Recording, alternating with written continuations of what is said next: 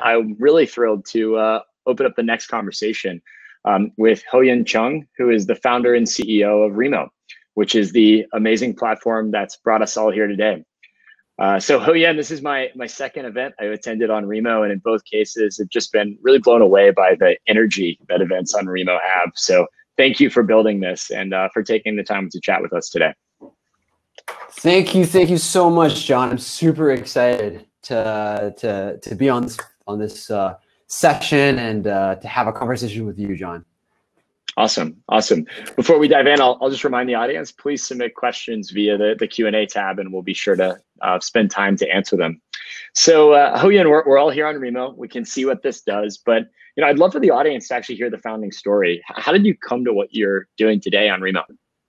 So I originally had another company, and we were a SaaS company, and that SaaS company, we had over 25 people that worked remotely.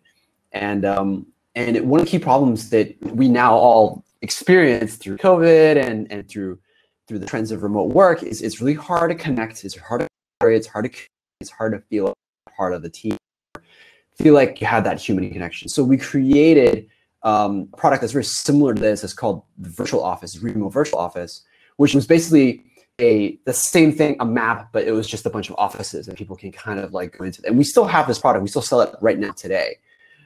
We started selling it in January last year. No one really bought it. It was like classic, like, thought of something and it didn't really pan out the way you originally planned it. People were like saying, why would we use you if we have Slack and Zoom? And then we had an opportunity to work with a virtual called Remote Work Summit. And we just created a conference version of this product within like 3 weeks. And originally we were like trying to sell the virtual office with the conference product.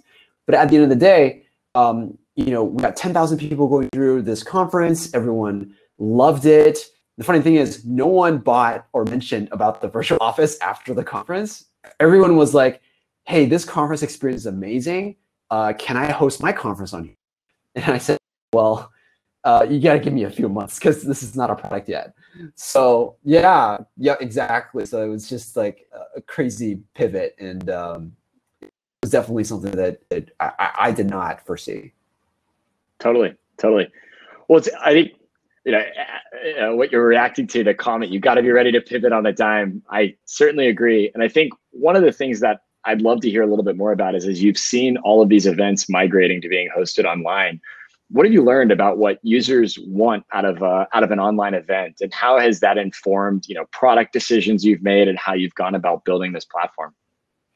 I mean, it really kind of drives home what our vision was, and our vision is that we want to create an environment that creates authentic conversations that drive meaningful relationships. And I think what we've seen is that a lot of people are really excited about the platform because they're able to have real conversations with others and real conversations that I think may have been lacking in some degree in our current discourse and how we use technology. Not to say that social media is bad, but it's more of like there just hasn't been much options aside from just text. Like we just haven't had many other options. And I think people were seeking a much more different way to talk to each other that maybe is polarizing, maybe it's of this combative nature sometimes of social media, and somewhere where you can just have normal conversations. And I think that really resonated with a lot of people. And the fact that it's not just like a meeting, like Zoom is great. It's really great for meetings. And now people are kind of seeing that there's a difference between meetings and a conversation, that there needs to be maybe a different paradigm. And our thesis is that we think that there should be a different paradigm. You can't just apply the Zoom sort of call and assume that all spectrum of human interaction should exactly be like a meeting. Yeah, I think that's spot on. And it's been interesting to watch how Zoom has been shoehorned into all of these, consumer use cases that it, originally wasn't intended for. And I think as we move towards a more a place where distributed work and distributed collaboration is more of a norm, you'll see more built for purpose platforms like Remo. So that's really great. I think one of the really interesting things I mentioned up front, we're enterprise software investors, and historically, events have been one of the primary ways that businesses acquire customers. It's often more than 50% of your company's overall marketing budget. And obviously overnight that whole, landscape has been shut down, and people are really quickly trying to shift that budget and learn how to host these events online. I'd love to hear a little bit about what you're observing in terms of the companies that are successfully managing to make that migration, and where, some companies might be stumbling to adapt to doing these kinds of events online. Yeah, so we've seen a huge spectrum, and I can share the two radical like opposites. One is people are diving straight in. I've met event agencies that are looking at all of the platforms, and we're just one of them, and really doing their research. And the age not like the company or the people or young or old. It's just I think it's just mindset. Like they see this as an opportunity to do something and to change their business and to adapt. Then you've got people on the other side, which are that maybe are not adapting as quick. They're trying. But maybe they're not so used to doing things in a certain way, and they're struggling to try to adapt back. And some of them are just waiting. Some of them are trying to learn, which I think is great.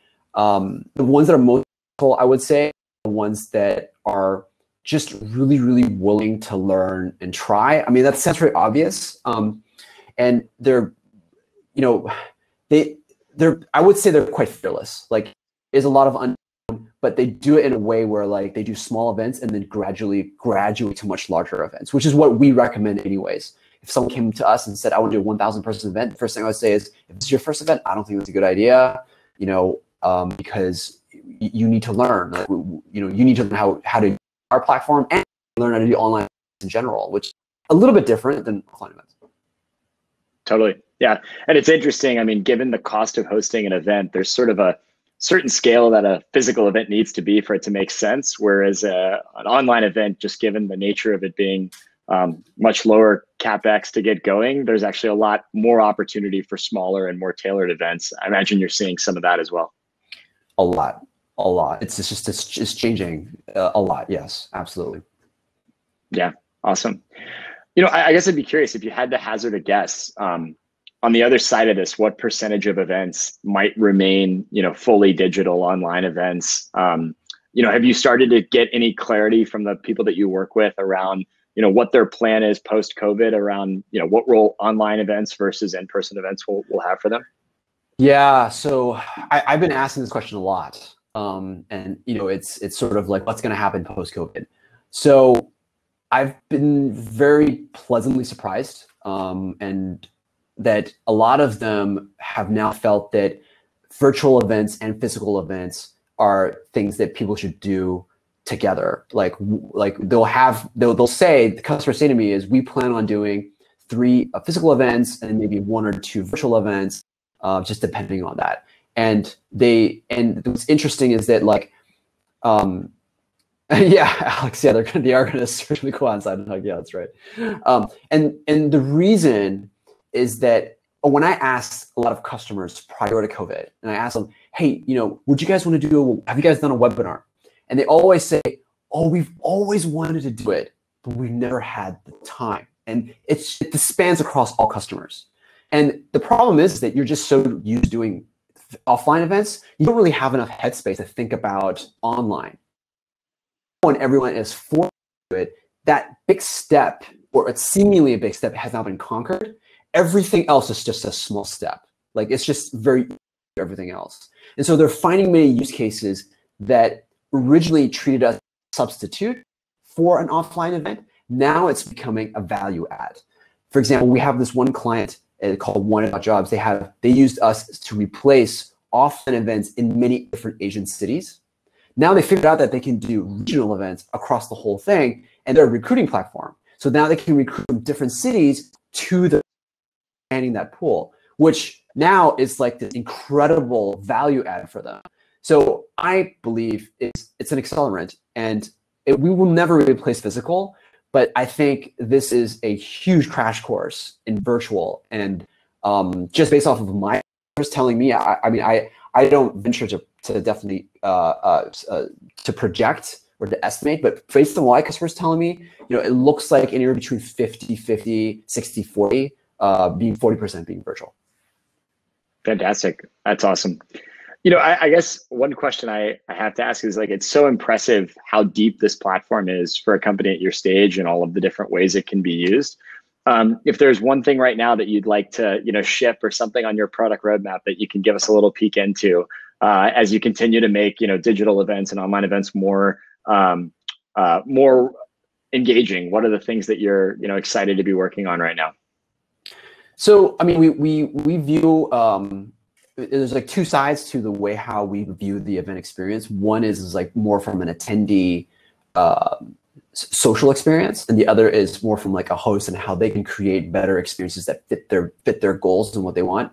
From the attendee experience, we have been experimenting on how different ways attendees interact with each other from a small group setting and a breakout in that kind of small table, and the way how they interact. And we are a company where we draw a lot of inspiration from our human behavior.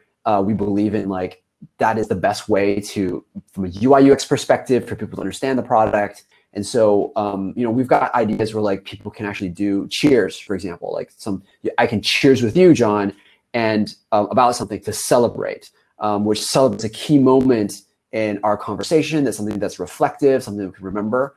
And, we have this element where you can kind of cheers each other, and which is what we do a lot in social, at a bar or, to celebrate for whatever reason. From a host standpoint, we're looking to really digging into customization of the map. So we just released a feature where people customizing their maps like crazy, and it is insane. It's almost become a content generation play now. I know, which even myself, like sometimes this surprises me. So now people are generating their own content, the map, to express their brand. And we're now seeing this as a really strong brand expression and advertising, a branding opportunity for a lot of brands now in the way how they do their events. Yeah, that's awesome. That last point actually touches on a really intelligent question that came through, which is, as the modality of community evolves and UI actually becomes a way that relationships get formed, are you looking into building different products or different venues for different types of events? I think platform right now can be used in, as we mentioned earlier, small and big events. But if you think about all the different types of events that might migrate online, how are you thinking about how you might tailor the platform and the UI to those different types of events? Yeah, we do have a lot. For example, like hiring fairs. We have like people have done speed dating here. People have done. I spoke to this one company that is a wedding venue, and her business is like done, right? Like not done, but just like not going anywhere anytime soon. She wants to do virtual weddings. So there's a lot of new kind of ideas coming out in a lot of these industries. What our kind of approach, at least within the event industry, is the map customization allows people to basically treat this as your canvas and do whatever they want to suit the cases. Right now, we are a little bit open in terms of like we haven't built event type specific stuff. We're trying to like be more all encompassing. But I do believe that there are certain types of events that we can build really good things. Like for example, we have a timer that's used in many different ways. Speed networking, speed dating, and also just for like pitching. We have accelerators use our platform, pitch nights. So it's definitely, we're kind of be strategic in building the features that can accommodate as much use cases as we can. Yeah, awesome. I think we're getting close on time. So Ho-Yen, I guess any closing thoughts or any things that you're interested to tell the audience about what you're seeing and building at Remo? Yeah, I mean, I think like COVID has definitely created a tremendous opportunity for the remote realm, and I think like people are seeing how they can use technology and just digitizing their businesses and their lives much more quicker. And I think that this is a great opportunity for all like remote type companies, but I think there's also a lot of opportunities even outside remote that you can leverage on, and I think that's great. Yeah. Awesome. Well, thanks so much for the time, Ho Yen. Great conversation. I'll hand it back over to Alex.